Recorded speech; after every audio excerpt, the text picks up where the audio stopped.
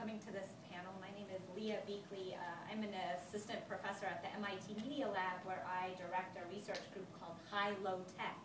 And what we do in my research group is we try to kind of reimagine tinkering. And what I mean by that is we try to build kind of tools and techniques and approaches that let different kinds of people tinker in different and new kinds of ways. So I'm going to share just a couple of those with you today and then point you to some other resources.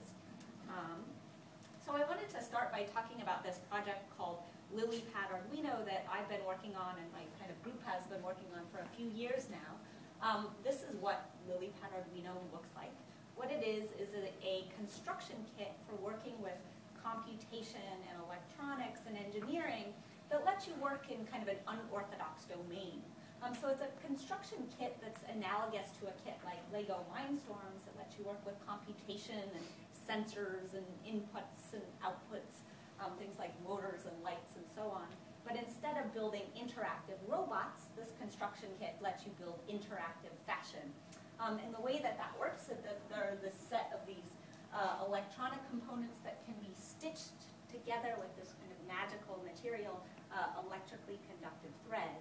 And so one of the first things I want to do is just share with you some of the things that you can build with this kit. So I should mention before I get there that this is a construction kit that came out of some of my PhD research. It then turned into a commercial entity.